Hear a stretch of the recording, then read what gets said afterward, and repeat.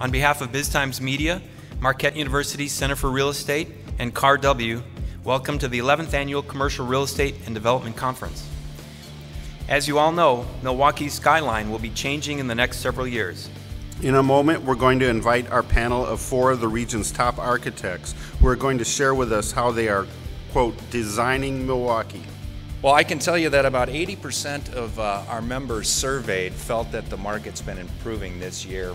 In my opinion, I think we'll see more development in the next 5 years than we've seen in the last 15 years in Milwaukee. Things are looking up. We've suffered through several years of difficult times. We're all encouraged.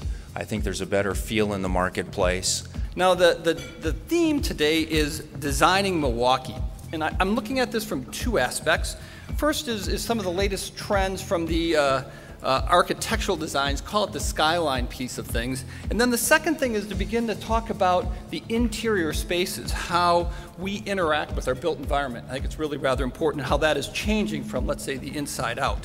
When we start looking at the 4 architects that we have joining us today, their fingerprint or maybe even footprint has dramatically impacted the way we live, work, and play here in Milwaukee.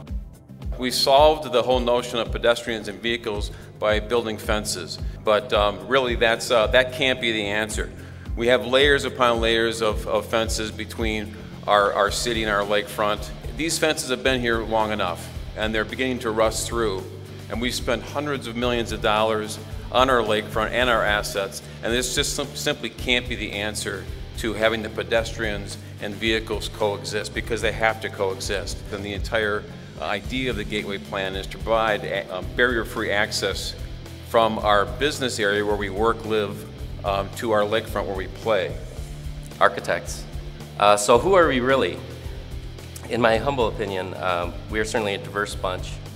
But I like to view architects as partners and as stewards of project visions, focused on people, relationships, and creating designs that engage and inspire people. We definitely try to understand the economics of a project in order to creatively tailor designs to benefit all aspects of that project, whether it be aesthetically, functionally, economically. And really what we are problem solvers and innovators.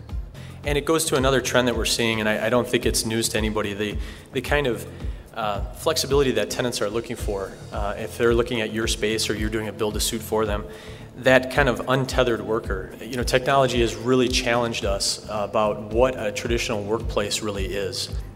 Keep an eye out for those demographic changes that make people work differently. Look at how technology affects your product. Be thoughtful about the integration of brand that everybody's looking for.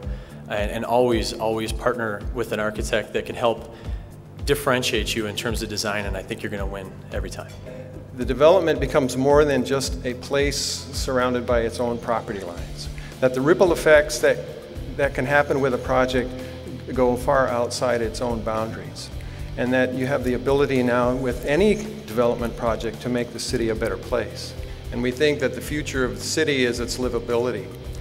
Where you come to the sidewalk, where you interact with the buildings, where is the public space. And it takes a kind of a collaboration and a vision on part of the developer to see outside of its own property lines. I'd like to thank our major sponsors, White Hirschbeck Dudek and Town Bank, and supporting sponsors, Leopardo Construction, Acoustic Supply, and Innovative Signs. And on behalf of BizTimes, Marquette University, and CARW, thanks for coming, and we'll see you next year. Have a great day.